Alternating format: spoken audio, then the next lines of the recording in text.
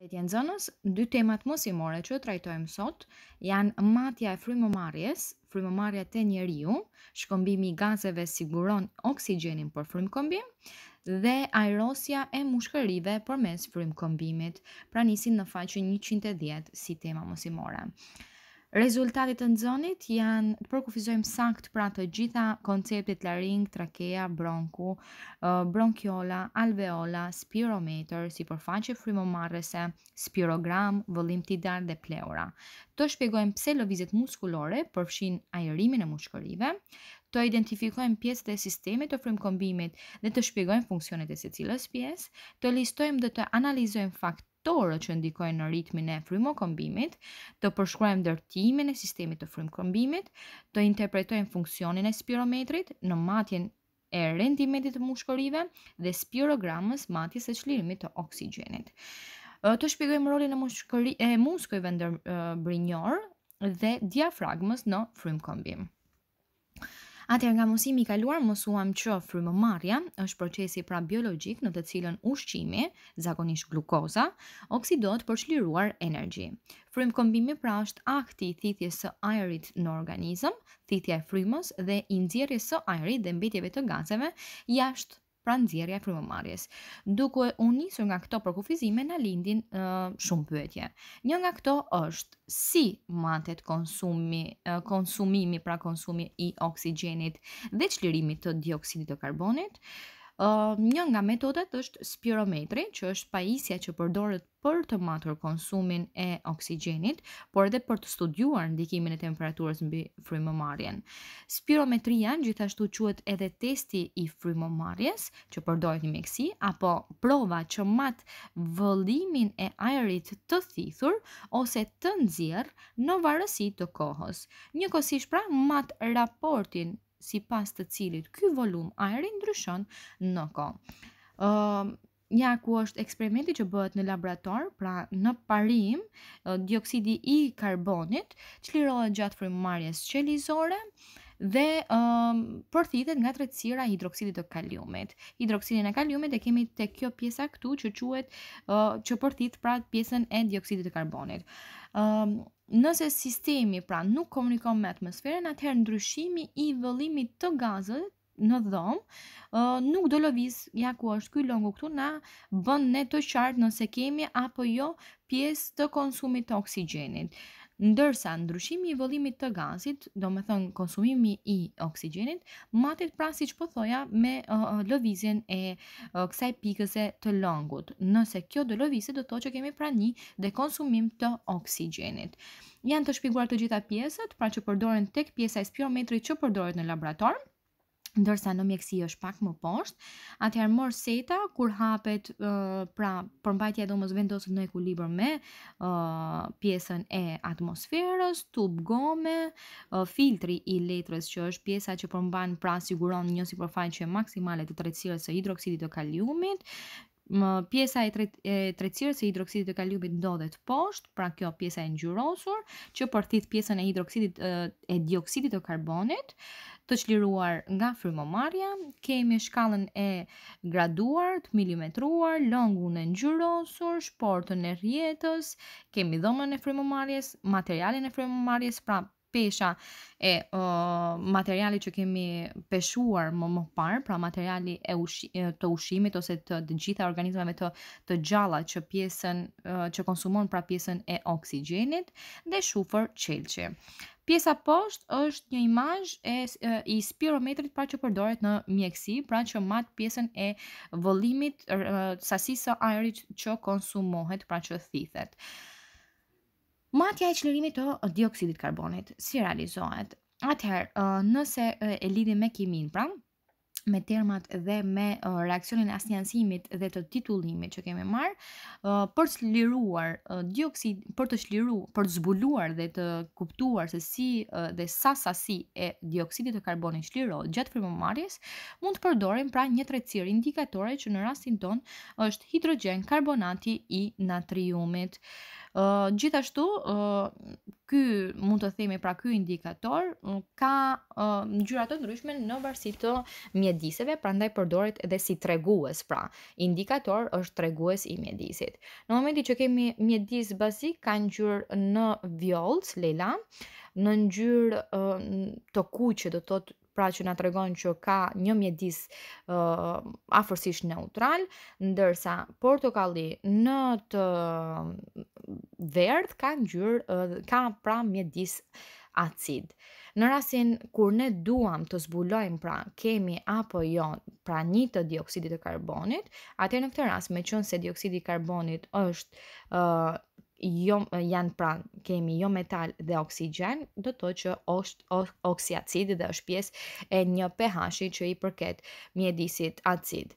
Atëherë dioksidi i karbonit mund dallohet pasi ai jep ujit gëlqëror një ngjyrë qumshi. Dioksidi i karbonit pra vepron me ionet e kalciumit në ujin gëlqëror, duke formuar grimca të vogla të karbonatit të kalciumit që është CaCO3. Gjithashtu CO2 e kthen indikatorin në HCO3 në ngjyrë të nga e kuqja pra në portokalli, siç e kam theksuar pak më lart. Pse? Sepse nga e kuqja kur shkon në portokalli, hidrogjen karbonati i natriumit merr pra ngjyrë të verdhë që thotë që është mjedis acid. Dhe ne themi që CO2 është oksiacid, pra normalisht ka një mjedis acid dhe indikatori na tregon të njëjtën gjë. Po si realizohet frymëkëmbimi dhe cilat janë funksionet e secilës pjesë? Mushkëritë janë organe të frymëmarrjes. Në trupin e njeriut janë 2 mushkëri, e djathta dhe e majta. Në anën e majtë ndahen në 2 pulmonar dhe në anën e djathtë në 3 pulmonar. Mushkëritë nuk përmbajnë muskuj, ajri lëviz prej muskujve ndërmjet brinjëve dhe muskulit të diafragmës. Mushkëritë janë të mbështjellura me mbështjellës shumë të hollë, të cilat quhen pleura. Atëherë, me anë të një pjese pra të të dhënë pra nëpërmjet anatomisë së njeriut, mund të themi, kam renditur të gjitha pjesët e të gjithë sistemit të frymëmarrjes. Dhe kemi ajri futet në trup nëpërmjet hundës, faringu është vend kryqëzimi i rrugëve të frymëmarrjes me të ushqimit, laringu është pjesë fillestare e trakeas, në të vjen ajri nga fyti, prodhon korda zanore, trakea gyp që shërben pra për lëvizjen e ajrit drejt mushkërive, dhe ja ku e kemi, janë të gjitha këto në formë C-je. Bronku është një nga degëzimet e para të trakeas, dhe ja ku e kam dhënë. Bronkun e kemi primar, që është degëzimi i parë, sekondar që janë më të holla degëzime dhe terciare që janë fare të holla. Dhe diafragma që është pjesa e parë fare. Mbështjellja pra e të gjithë mushkërive bëhet nëpërmjet shtresave të holla që janë që quheshin pleura, dhe pleurat i kemi parietale dhe vaskiale. Përveç bronkeve kemi dhe bronkiola që janë degëzime akoma më të holla, dhe përfundon në hojz që quhen alveola. Alveolat pra janë hojza, janë të veshura nga membrana, në të cilën bëhet dhe shkëmbimi i gazeve. Alveolat i kam dhënë me anë të këtyre imazheve, pra më të zmadura për të kuptuar se çfarë ndodh në të vërtetë në alveola.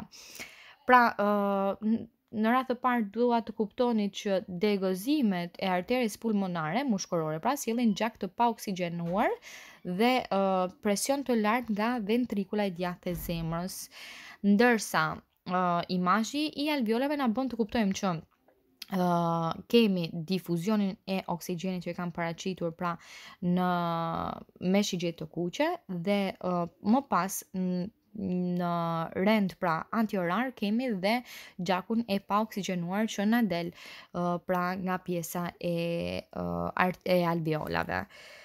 Kemi arterien pulmonare, pra në gjithë sistemin kemi artere dhe vena pulmonare që kemi mësuar tek pjesa e qarkullimit të dy fish të gjakut, kemi rrjetin kapilar dhe diafragmën që thash pak më parë. Pra të gjitha pjesët që përmonda përbëjnë ato që quhet sistemi i frymëmarrjes.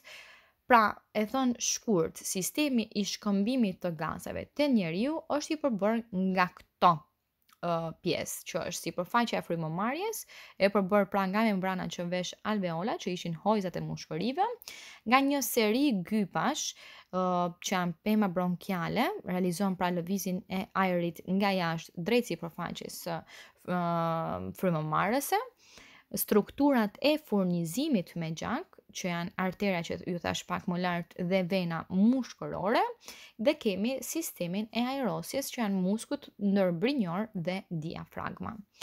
Pra e thënë ndryshe, frymëkëmbimi realizohet nga frymëthithja dhe frymënxjerrja. Frymëthithja, duhet të dini që ja ku jepet imazhi, muskujt ndërbrinjor pra të jashtëm, që janë këto këtu, të kurren duke shkaktuar zgjerim të kraharorit, diafragma, ja ku e kam dhënë me një vizë të kuqe, e kam ndarë, sheshohet duke rritur vëllimin e kraharorit dhe duke ulur presionin e gazit në mushkëri. Ajri hyn në mushkëri. Ajri i thithur ka rreth 21% oksigjen dhe 0.03% dioksid karboni. Ndërsa frymënxjerrja, muskujt në këtë rast ndërbrinjoj të jashtëm qetësohen dhe shikojmë që janë më të qetë, pra nuk janë të zgjeruar. Diafragma, siç e shikojmë, nuk është e sheshuar poshtë, por me shigjet kanë treguar që është lart. Dhe duke ulur kështu edhe vëllimin e gazit të kraharorit dhe duke rritur presionin e gazit në mushkëri që të bëj realizimin e daljes së ajrit. Në këtë rast, shigjetat tregojnë që ajri shtyhet jashtë mushkërive. Ajri i nxjerr pra ka rreth 4% dioksid karboni dhe 17% oksigjen dhe është i ngopur me avuj uji. Muskujt pra ndërbrinjor mes brinjëve dhe diafragma punojnë së bashku për të ndryshuar vëllimin e kafazit të kraharorit. Ndryshimi i vëllimit të këtij kafazi bën pra realizon automatikisht dhe ndryshimin e presionit të brendshëm. Pra ndryshimet midis ajrit të thithur dhe arit janë këto: oksigjeni bie kur oksigjeni largohet nga për frymëmarrje aerobe, dioksidi i karbonit rritet kur dioksidi i karbonit prodhohet pra nga frymëmarrja aerobe, azoti thuajse asnjë ndryshim, pasi azoti as nuk përdoret dhe as nuk prodhohet nga qelizat shtatëzore, dhe rritet ndërsa uji avullon nga veçja e alveolave. Pjesët e sistemit të frymëkëmbimit janë laringu, që është pjesë e sistemit të frymëkëmbimit ku kalon ajri, ku ndodhen kordat zanore dhe prodhohen tingujt. Trakea është gyp që shërben për lëvizjen e ajrit drejt mushkërive. Bronku, tham që kishim disa lloje dhe është një nga degëzimet e para të mushkërive. Kishim primar, sekondar dhe terciar. Bronkiolat janë degëzime pra më të holla që përfundojnë në hojëza, që ishin alveolat, dhe në alveol, që ishin degëzimet akoma më të holla, ndodhen pikërisht ajo që quhet shkëmbimi i gazeve. Në të njëjtën formë ju do shpjegoni çfarë është spirometri, sipërfaqja frymëmarrëse, spirogram, vëllim tidal, pleura, astma dhe si bëhet matja rendimentit të mushkërive. Duke u falenderuar për vëmendjen, ju rikujtoj që ushtrimet e detyrës së portofolit përfshin edhe ushtrimet e fund kapitujve, pra janë në faqen 118 dhe 119. Pra 118 dhe 119 keni dy faqe. Nëse keni pyetje për ushtrimet ose paqartësi, jeni të lutur të shkruani si në Classroom edhe në WhatsApp. Shumë faleminderit sërish për vëmendjen, ju uroj ditë të mbar.